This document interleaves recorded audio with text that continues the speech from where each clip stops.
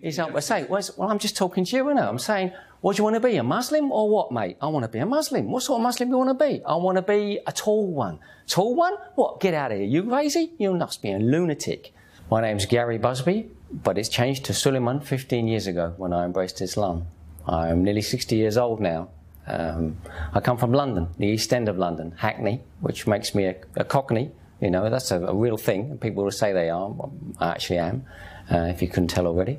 Like a lot of regular English guys, you might say, I would have said if there was a box to tick on a form, what's your religion? You would tick that box, Christian. And then someone would say, okay, when did you last read the Bible? And you'd say, oh, I don't remember reading it at all, you know, or maybe I did at school. So, you know, the Lord's Prayer, and maybe you went to church for somebody's wedding or a funeral, and that's about all you know. And that's what most Christians are in UK, the majority so-called Christians. So I was one of those. I arrived in Bahrain in the 1st of June 1984, which was also the 1st of Ramadan. So one of my first experiences was to see people fasting. But the first thing I really noticed was to hear the call to prayer coming from the nearby mosque. I heard this voice singing out over the streets, and I heard another one. It was like in a cannon. You could hear stereophonic sound as they were picking up. And I asked somebody, what's that guy saying? Actually, the guy I asked didn't know. But after some couple of tries, I found somebody that told me what the guy is saying. I said, oh, that's interesting. That's a very straightforward thing to say. It's not something sort of weird and poetic. It's just a straightforward, you know, come to the prayer. You know, that's what it's saying. Interesting. Okay, never mind. I didn't give it too much more thought, but I was working with Muslims. They were fasting in that first month, and they could see I was interested, so they started to give me answers to simple questions. You know, so you pray. How often do you pray? What do you say when you pray? Oh, okay. I can't say I was overly excited about that. I just thought, that's interesting. It's something different. Jump forward many years. I was in Turkey in the mid-90s, and there I saw something else. There I saw a country full of Muslims living in a secular state. I realized particularly during the Ramadans in Turkey, Ramazan as they call it there, the people who were fasting and the people who were not fasting, they're coexisting because there was no prohibitions there on the opening of cafes and drinking in the street, smoking, whatever. So you saw people choosing their fast rather than it being an overall cultural blanket. That's when I perceived something more. I started to notice there was a link between the people who I'd got to know and like and the ones who were fasting.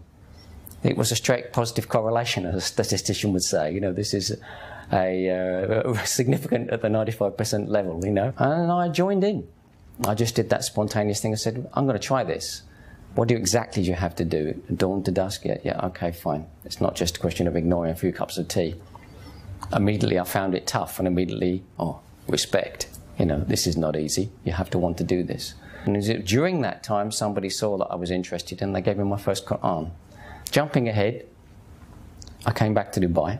My boss at work, Emirati gentleman, had been talking to me about a project that had been introduced to him by some guys he'd met. So we went for dinner with these guys, and we sat down to have dinner, and my boss introduced me with a masterstroke. He said, meet Gary Busby, he works for me. He's the worst sort of kafir. And I was shocked. I'm like, what? You know, this is like an insult, you know. What do you mean by that?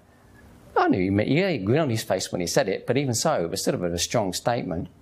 And he said, the trouble with him is he's read Qur'an, he's studied the life of the Prophet ﷺ, he knows quite a lot about Islam, he's asked me a lot of questions about it, and he still doesn't want to embrace. He says, well, chance to solve it. Ask the guys these questions you've been asking me. So I started asking them, and that was like 7 p.m, and 8 p.m. came and went, and so did 9, 10, 11, and 12. And at 12 o'clock, they threw us out the restaurant, and we stood in the street. We stood in the street for another half an hour, and I kept asking my questions. And it was somewhere between midnight and 1 a.m. We're standing in the street here in Gahood in Dubai, and I guess it went quiet, and one of the guys said to me, so, have we answered all your questions? And I said, yeah, I guess you have. And he said, well then, why don't you just take the step you need to take, step across that bridge and do what you need to do. And that's what I did. That was on a Tuesday night, I think, and on that Friday, I embraced Islam in a mosque in Dubai. One of my biggest concerns around the time that I embraced Islam, immediately before and still immediately afterwards, was that I felt I might be getting into something that was too prescriptive.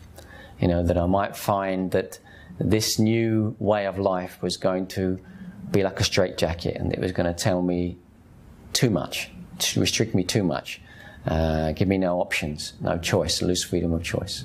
That turned out to be true and not true at the same time, in a very happy way, because yes, it does tell you what to do, but it tells you in the way that your father tells you what to do if he's a good father. He's giving you the best advice. You can still choose what you take of it and how you do it.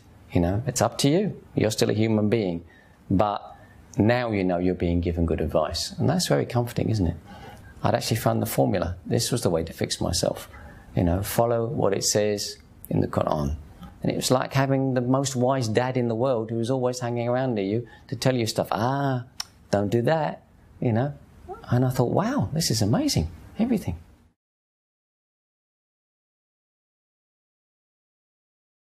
It's going to sound obvious, but just don't be scared. This isn't as exciting as jumping out of an aeroplane. I've done that too, and that was a lot more stupid. This was the smart one. So just do it. Trust me, it's going to be fine.